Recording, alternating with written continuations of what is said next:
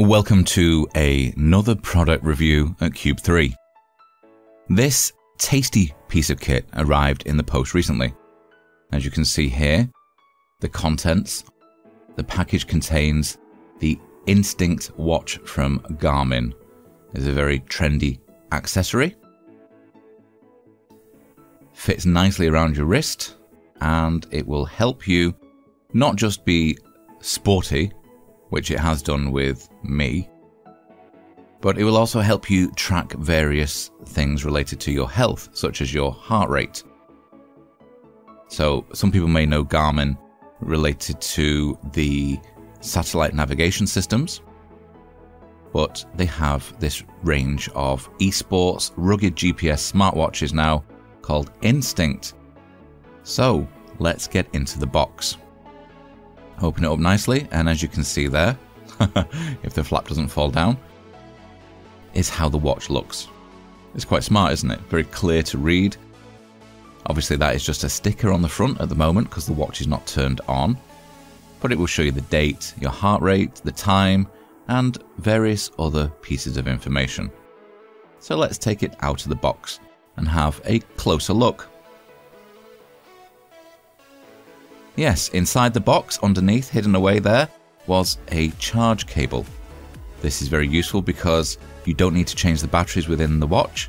So you have a USB charge cable, one end your regular USB, and the other a special connection that will go into the back of the watch, which I will show you later.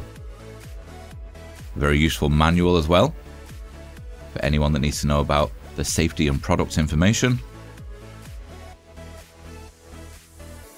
as well as a user guide for the Instinct Esports watch from Garmin, for those that want to get the most out of their watch. And you have a look there, you can see it's in a variety of different languages. The quick start manual starts on page 4 in English, and there are images as well, along with step-by-step instructions, so it's pretty simple to set up. Even someone like me can get it up and running. Or so I think. Let's have a look. Let's see how I get on. Okay, first challenge. Let's get it out of its secure trappings.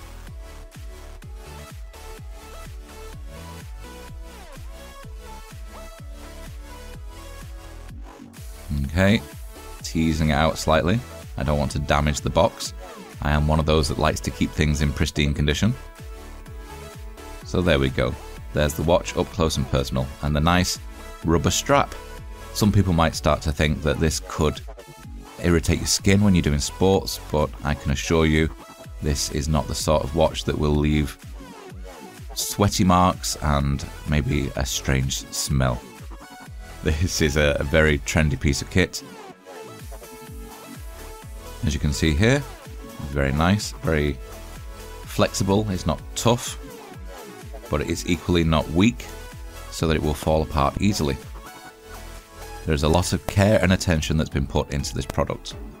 There is the strap clip. See, if it's not that easy to undo, so it's not going to fall off simply. So let's have a look at the other angle. There you go. It needs a good click out. This is a firm strap indeed. You're not going to have any fear of running around with this and it coming loose and falling off.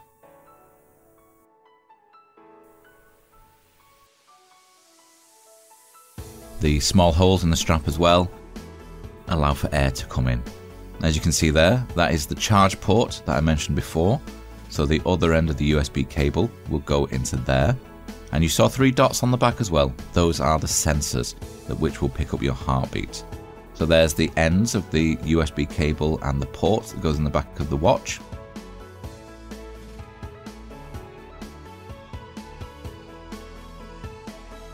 And let's take a look at how easy it is to pop it in. You can see here it's quite a universal thing, like a USB-C, so you can put it in either direction. I'll just try and show you how it goes in there. It's quite sturdy once it's in. So if you're charging and the watch happens to fall off the table, it will definitely stay connected to the cable. There's no fear of dropping this. Once it's clicked in, it's firmly clicked in. You can safely charge without concern. So let's have a closer look at the front without the sticker. There you go. You can see the Garmin logo and esports and the various options. You've got control there.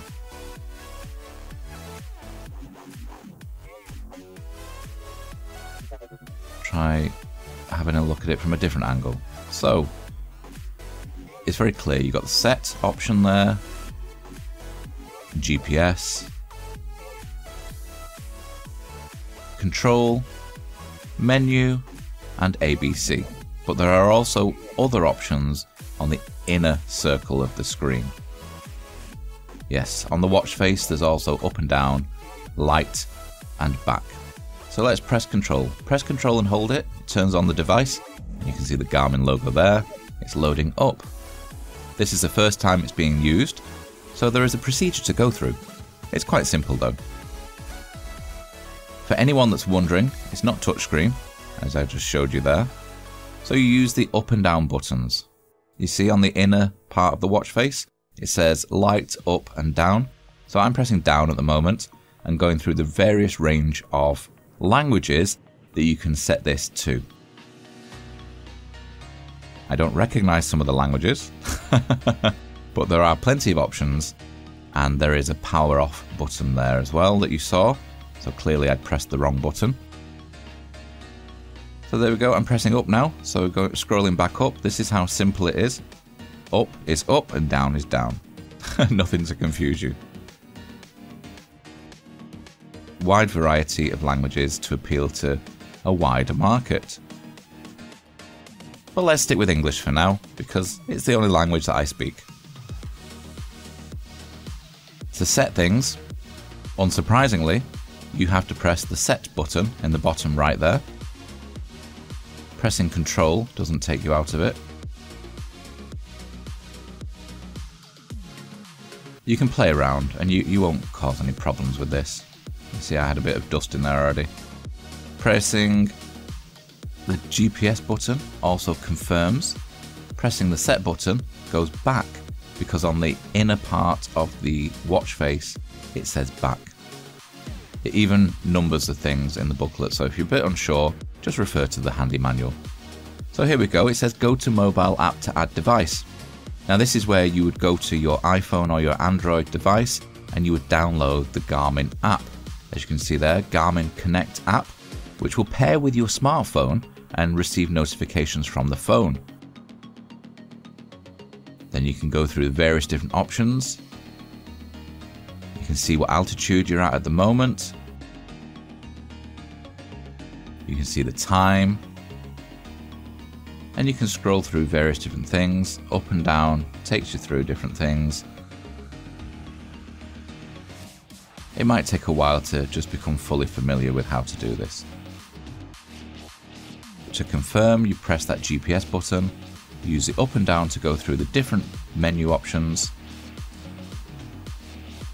You can customize, you can change the date. You can change how the face looks. You can go into esports mode. So this is really good for when you're playing games. When you're walking, running on the treadmill, it will track your heart rate. It will keep a total of your steps. It will figure out how many staircases you've gone up and down, and it will set different totals. And some of those you can play around with in the app, which you can access on your phone easily enough. We'll show you your last 4 hours of activity.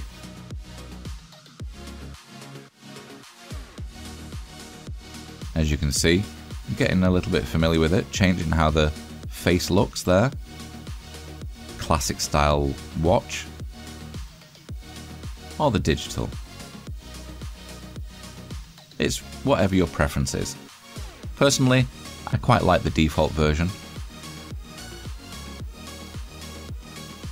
So despite trying various different options, I stick with this.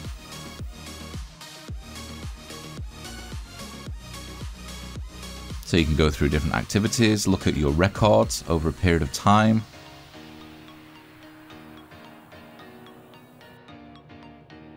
You have other options from the main screen. You can make it find your phone when it's paired. You can play with music controls related to your phone. You can broadcast your heart rate to other people online. You can change the brightness of the watch. There's various different things. The fact is that you can use this just as a standard watch. You can use it as a pedometer to check your steps during the day. You can connect it to your phone and check your heartbeat rate through the day. It will also pick up sleep patterns during the night and tell you how much deep sleep you've had, how much REM sleep and light sleep and awake sleep.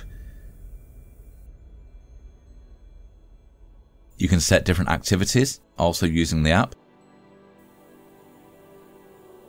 And as I mentioned before, there are esports options where it will check how stressed you are whilst playing. This is all about your health. This is a great gadget that you can use to encourage yourself to look after yourself better, set up new routines that you might not have had before, and you can either beat your personal totals or challenge yourself with people online. There's nothing like trying to beat a competitor on the other side of the world. Or it could just be your neighbour or your friends.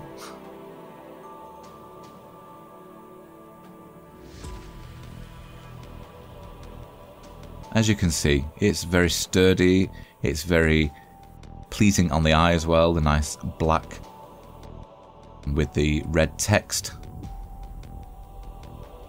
Have the screen as bright as you want.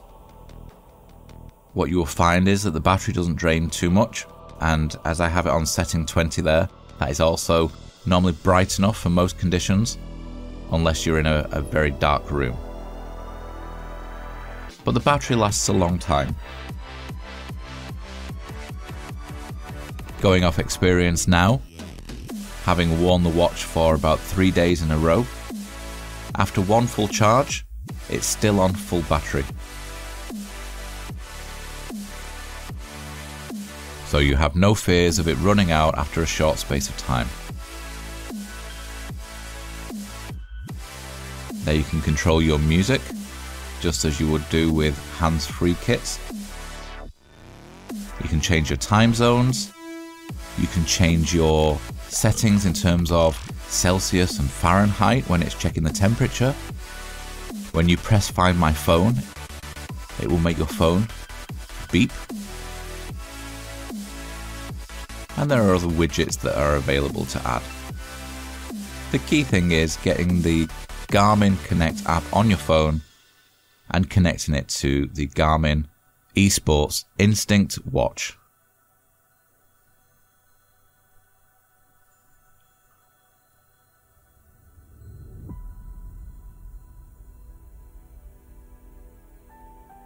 You have a compass as well, for those that like to know where they are in the world and which way is north.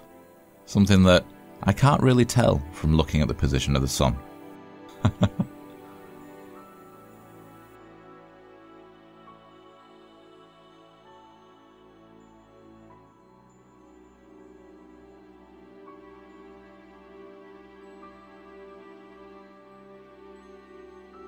Ever lose your bearings? Don't worry, this watch will set you right. Or left, depending on which way you need to go.